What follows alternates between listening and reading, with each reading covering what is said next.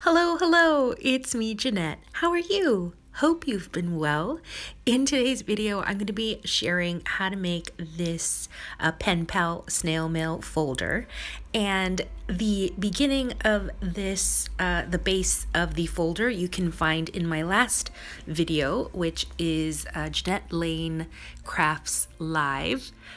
Episode 4. So I will have that linked for you below, and I showed how to make that during a live broadcast which I do Saturday mornings at 10 a.m. London time.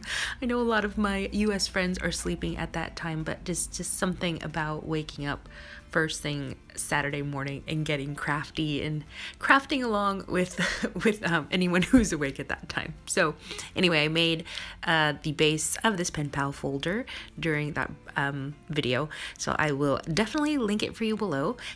I am also giving away this pen pal folder to one lucky viewer. So to enter that, you need to go comment on the original stream video, which again, it's linked in the description. And yeah, just leave a comment. Any comment will do. It's open worldwide, and I will be selecting a winner Friday. I think it's this upcoming Friday. I don't know what the date is. The 8th? That doesn't sound right. I think it is the 8th or the 7th. The 7th. And yeah, so I'll be doing that and then shipping that off to somebody so that hopefully they will get it by Valentine's Day, the winner. So good luck to everyone. Again, make sure to comment on the original live stream video. Now, when you make something for your pen pal, a creative letter, creative mail of some sort, it's nice to include some like additional extras besides your handwritten note. So usually what I would do when I was an active pen paler, I would send like a little tea bag, I would send stickers, I would send washi tape samples, I would send die cuts, ephemera, scrappy pieces of paper that I thought were beautiful, like big enough. I mean, obviously not little itty bitty scraps of paper, but big enough pieces to use in a project. Usually my pen palers were also into planners and like card making, so that they could, you know, it was good to send them these little bits so that they could in turn use those things in their own projects and crafting. So it was just a little fun way to spread the love, spread the goodies, spread the goodies to, you know, your pen pals, to your friends across the world. Now I'm trying to make my little folder here very Valentine's Day themed, so you're going to see lots of hearts, lots of pink, lots of flowers, which is honestly things that I love anyway all year round. But I don't have a lot of Valentine's Day stuff in my stash, just a few things here and there. I did buy 2 days ago, I bought some digital downloads from acdigitals.com, and I forget the name of the collection that I bought, but it was great because it was paper. It was like the full collection that was once on sale through American Crafts. So it was like die cuts and like ephemera and paper, like really nice paper and tags and whatnot. But I bought the digital collection, which means that I can print it forever and ever. I really love to use digital downloads, especially when I have ink in my printer and it's working. I like to use them in my crafting, journaling, layouts, everything. They just work out so nicely because you can print them out as many times as you'd like.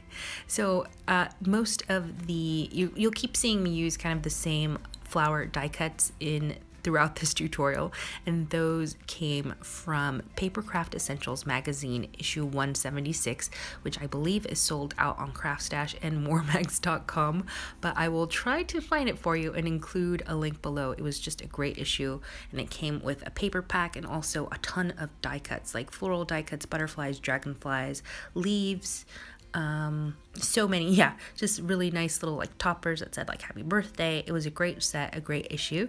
So if you have your hands on that, if you were able to get a copy, then you're very, very lucky indeed. I absolutely love the die cuts, and you'll see me use them throughout, probably in a lot of future projects.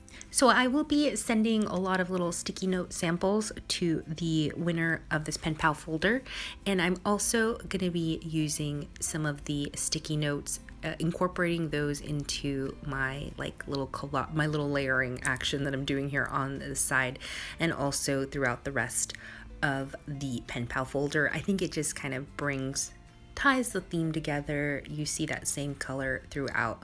I do like to create like balanced compositions, balanced layouts. So if I put a little bit of blue on one side, then I will put a little bit of blue on the other side.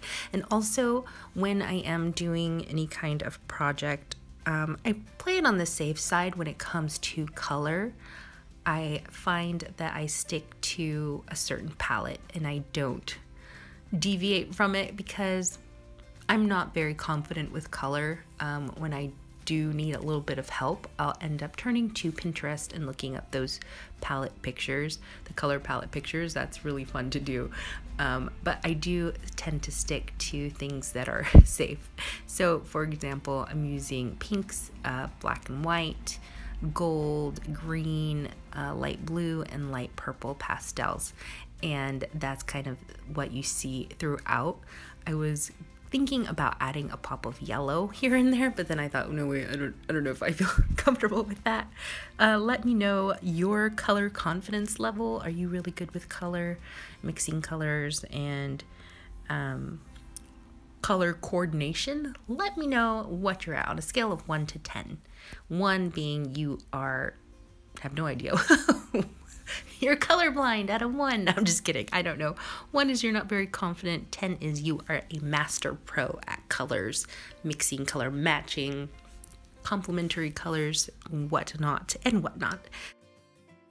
Now for this particular section, I wanted the position of like the flowers and the leaves. I didn't want them to budge when I was gluing anything down. So I will be strategically gluing this whole section down. So I'll put everything down the way I like it. And then I'll barely lift up each element and put a little bit of glue underneath. Now this is because sometimes I will create like my layout and then I will swipe everything off. So I will clear all the elements off and then I'll glue them back, and then sometimes I don't glue them back the original way that I laid them out. Let me know if this happens to you. So this time I wanted to make sure that it was exactly the way that I wanted, the way that I originally laid down my elements, because when I close my pen pal folder, I wanted some of the things, the like layers, to peek out from the sides, if that makes any sense. But anyway, so you'll see me just lift things up like here and there, just because I wanted the positioning of this to I didn't want it to move, because sometimes I glue it down, I'll arrange my elements and then I'll be like, okay, I clear them all off, and then when I bring them back to glue them down, it doesn't quite look the same as when I originally laid them down. Let me know if this happens to you. Maybe it's just me. But anyway, I've ended up finding that I wanted the banner, this little page flag, to stick out just a little bit more. Like I glued it down too high because I wanted it to pop, to be able to see it when the pen pal folder was closed. So what I'm doing is I'm going to trim off the top of this extra page flag, and then I'm going to just extend the banner, and then the little top third that's left over, I'm going to glue it at the top so it just looks like one long continuous banner instead of 2 little page flags. Now the problem with that is that it's really crooked. I didn't realize at the time that it was so crooked, and it really bothers me, so I do apologize to the future winner. Sorry that I didn't pay attention and see just how crooked that is. It's really bothering me a lot, but that happens, and I can't even reposition it because I'm using this really strong adhesive, which is one of my favorite glues, probably the best glue ever. It's really, I compare it to the Tombow liquid glue, which I also love, but this one's just amazing. So it's Cosmic Shimmer Dries Clear Glue, It's just a good adhesive, but once it sets, like you're gonna tear your paper if you budge it. So I am stuck with that crooked banner that really bothers me. Anyway, you know what? In retrospect, as I'm looking at different parts of this project, of this pen pal folder, I think, I could have done this. I could have done that. I could have taken a little bit more time to do that. But it's just one of those things when you're crafting. Like, I really wanted to create like little mats and layers for each section, but I was kind of lazy and I couldn't find the right paper for the different sections that I wanted to use, and it was just an addition. It was going to take me more time, and it just got me thinking about just time in general and the things that you choose to invest time in, and then the things that you don't choose to invest time in. It's just interesting thinking about that sort of thing. I don't know. Whenever I do any kind of crafting, I get these really like weird thoughts about, like, almost philosophical thoughts about life and how it's relating to my crafting. I don't know if I'm the only one that does that. I don't think I am. I am hopeful that I am not. So let me know if you get really deep thoughts about life when you are crafting. Because I was just thinking about time and how precious it is, and also how sometimes you choose to invest in certain things and you don't invest time in other things. Deep thoughts from the craft desk. Anyway, here it is. Here is my pen pal folder, all nice and complete. I have added different little sticky notes throughout. I've incorporated some sticky notes into the design, some additional like little die cuts that my pen pal can use, my winner, can use as a bookmark, little tags that they can incorporate into their own crafts that they can give away to somebody else if they don't want them.